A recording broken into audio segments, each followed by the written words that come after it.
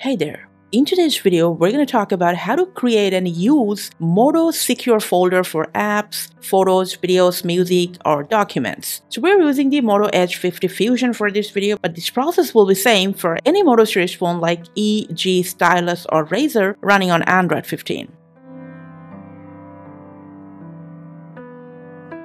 Now to create Moto Secure Folder, you can either access it from the app folder, or if you can't find it here, just open up Settings, scroll down for Security and Privacy, scroll down till the end to More Security and Privacy, and keep scrolling down until you find the Secure Folder option. Just go ahead, tap on it, and then just keep following the prompts one after another, and then just log in with your Gmail account.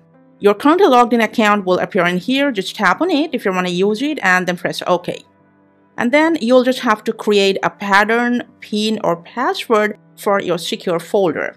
You'll be prompted to use your fingerprint, which you can set up later as well. Now your secure folder is created. Let's check out some settings. Just tap on this hamburger menu. First, if you enter the disguise icon and enable it, you can choose from several icons so that your secure folder is hidden in plain sight. So let me choose this one. And then just type in any name to disguise it. And then tap on the tick sign.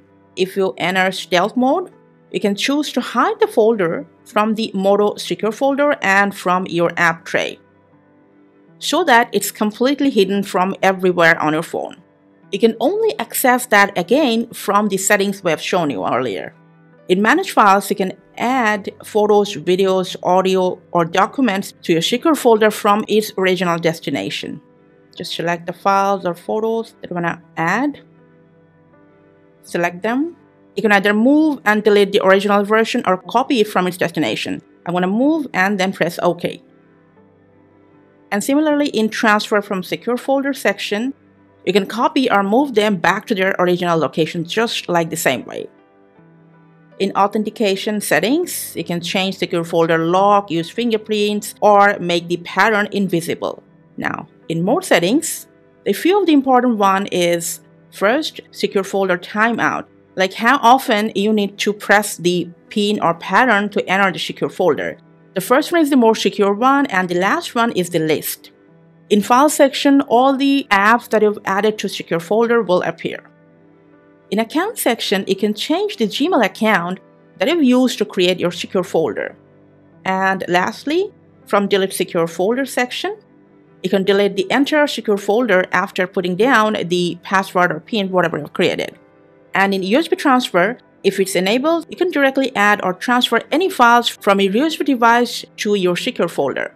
Now, if you enable the Use Wi-Fi security, it will block Wi-Fi and prompt you to use mobile data whenever you try to use an app that's added to your secure folder.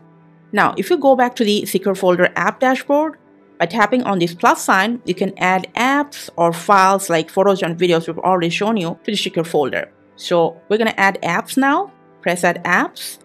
And from here, select the apps that you want to add to your secure folder.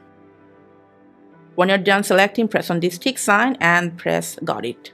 Now, all the apps you have added in here will show up both outside and inside your folder. If you want to use dual apps, you can log in with different accounts on both of them. If you want to lock or hide the apps, all you have to do is just uninstall the app version that's outside. And you can still find those apps inside your secure folder. And also by tapping on Play Store in here, you can directly install any app only inside secure folder. And all the stuff you have moved to your secure folder, you can find it inside the Files app on your secure folder. And then whenever you want to enter the secure folder, depending on the settings you have changed, just tap on the icon, put down your PIN or password, and that's it. You will enter your secure folder.